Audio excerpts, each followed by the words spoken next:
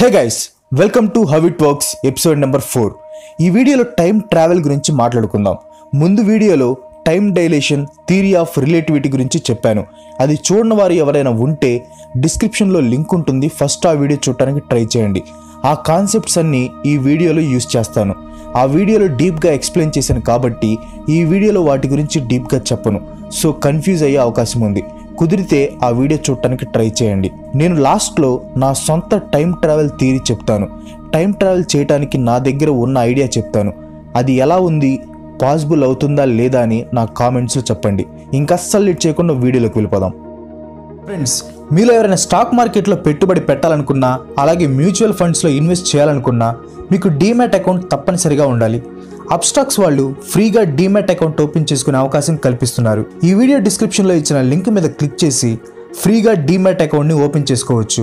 అంతేకాదు 28,000 రూపాయల విలువైన ఫైనాన్షియల్ సర్వీసెస్ని ఉచితంగా పొందవచ్చు. కాబట్టి స్టాక్ మార్కెట్లో పెట్టుబడి పెట్టాలని ఆసక్తి ఉన్నవారు ఈ అవకాశాన్ని ఉపయోగించుకోండి. అకౌంట్ ఓపెనింగ్ లింక్ డిస్క్రిప్షన్లో ఉంటుంది, వెళ్ళి ఒకసారి చూడండి. పొద్దున్నే లేస్తాం, పని చేసుకుంటాం, రాత్రికి నిద్రపోతాం. రోజు ఇదే జరుగుతుంది. కొన్నిసార్లు కొన్ని తప్పులు చేస్తాం, కానీ అవి ఆల్రెడీ జరిగిపోయాయి కాబట్టి వాటిని మార్చలేం. ప్రతి ఒక్కరి జీవితంలో ఒక్కసారి అని అనుకుని ఉంటారు, కాలంలో వెనక్కి వెళ్ళే అవకాశం ఉంటే బాగుండు, ఆ తప్పులు సరిదిద్దుకోవచ్చు అని. అలా కాలంలో ముందుకి వెనక్కి వెళ్ళటం సాధ్యమేనా?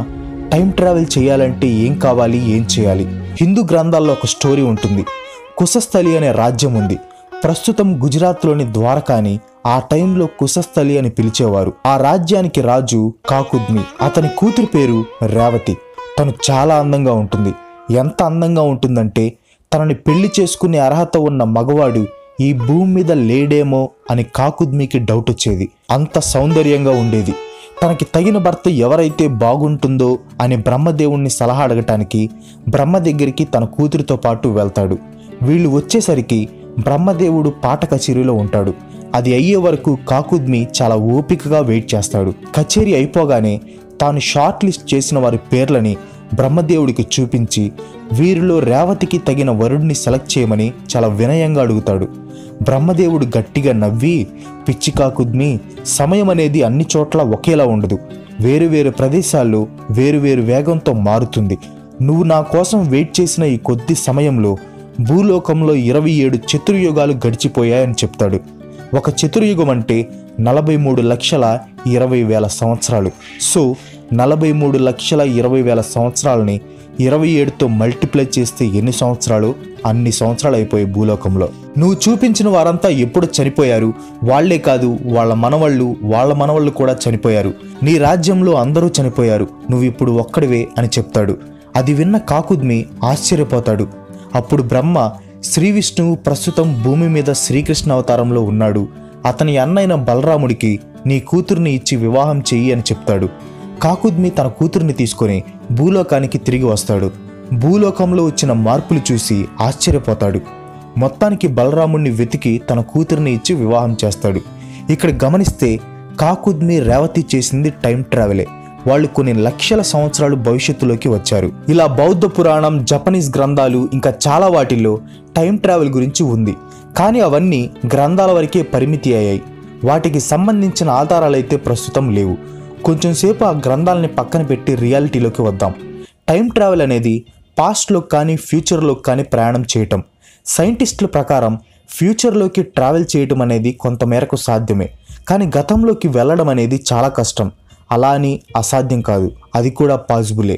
కాకపోతే దాంట్లో కొన్ని చిక్కులు ఉంటాయి. ఫర్ ఎగ్జాంపుల్, మీరు పాస్ట్లో మీ తాతయ్య ఉన్న టైం లైన్కి వెళ్ళి మీ తాతయ్యని చంపేస్తే మీ పేరెంట్స్ ఉండరు, నువ్వు ఉండవు. అప్పుడు నువ్వు మీ తాతని పాస్ట్లోకి వెళ్ళి ఎలా చంపుతావు? పాసిబుల్ కాదు కదా. దీనిని గ్రాండ్ ఫాదర్ పారాడాక్స్ అంటారు. పారాడాక్స్ అంటే ఒక క్వశ్చన్ కానీ స్టేట్మెంట్ కానీ దాన్ని బాగా పరిశీలిస్తే అది నిజమా అబద్ధమా, సాధ్యమా కాదా, అసలు దానికి సరైన కన్క్లూజన్ ఉందా, ఫుల్ కన్ఫ్యూజింగ్గా ఉంటుంది. Just like grand father paradox లాగా. మీ తాతయ్య గురించి వదిలేయండి. ఇప్పుడు మీరు మీ ఫ్రెండ్ ఉన్నారు. ఇద్దరికీ 30 సంవత్సరాలు.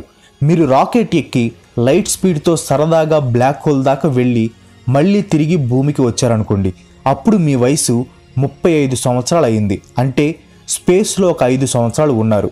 భూమికి తిరిగి వచ్చేసరికి మీ ఫ్రెండ్ వయసు 90 సంవత్సరాలు ఉంటుంది.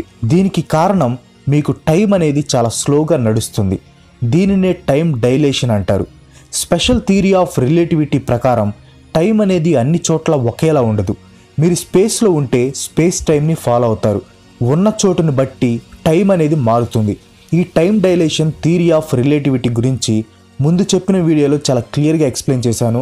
అది చూస్తే మీకు ఇంకా బాగా అర్థమవుతుంది. జనరల్ థియరీ ఆఫ్ రిలేటివిటీ ప్రకారం గ్రావిటీ అనేది టైంని బెండ్ చేయగలదు. స్పేస్ టైం అనే ఫ్యాబ్రిక్లో ఏదైనా బరువైనది ఉన్నప్పుడు అది స్పేస్ టైంని బెండ్ చేస్తుంది. టైం ట్రావెల్ చేయాలంటే మనకి 2 ఆప్షన్స్ ఉన్నాయి. ఒకటి వామ్ హోల్, 2 బ్లాక్ హోల్. వామ్ హోల్ అనేది స్పేస్లో ఉండే ఒక సన్నని ట్యూబ్ లాంటిది.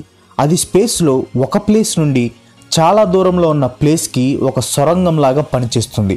అంటే ఒకవైపు నుండి ప్రయాణిస్తే మీరు ఇంకో వైపు నుండి స్పేస్లో వేరే ప్లేస్కి వెళ్ళిపోతారు. స్పేస్ని ఒక పేపర్ అనుకోండి.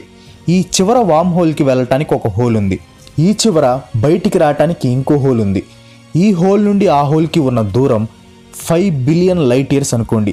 అంటే అక్కడి నుండి ఇక్కడికి రావటానికి చాలా సమయం పడుతుంది.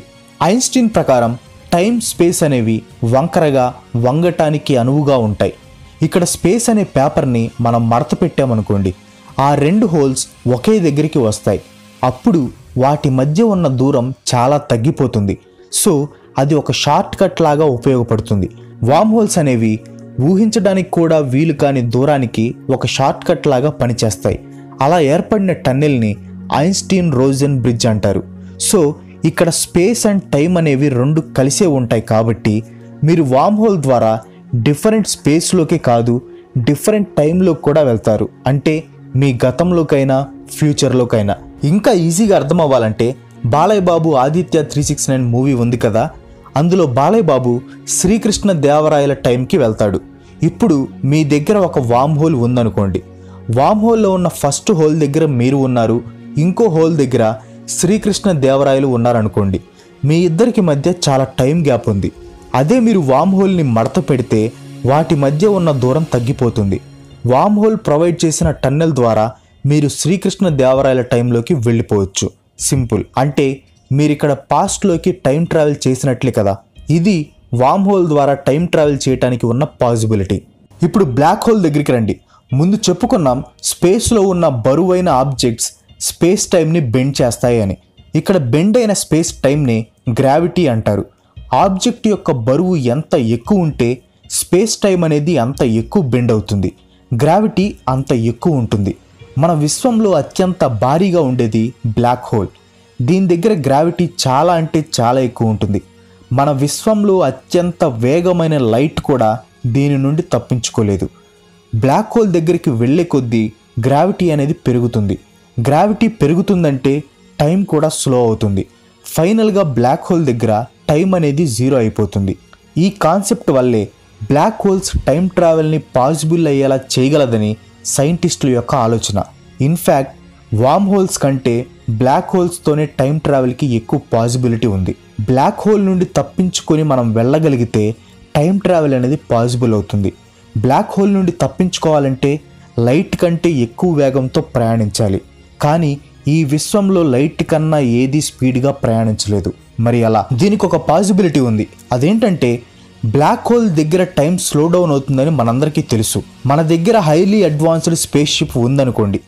బ్లాక్ హోల్ గ్రావిటీని కూడా తట్టుకునేంత శక్తి దానికి ఉందనుకోండి. బ్లాక్ హోల్ లోపలికి వెళ్తే బయటికి రాలేం. కానీ అదే లోపలికి వెళ్లకుండా దానికి కొంచెం దగ్గర ఆర్బిట్లో ఉంటే ఆ దగ్గర ఆర్బిట్లో కూడా టైం కొంచెం స్లోగా ఉంటుంది.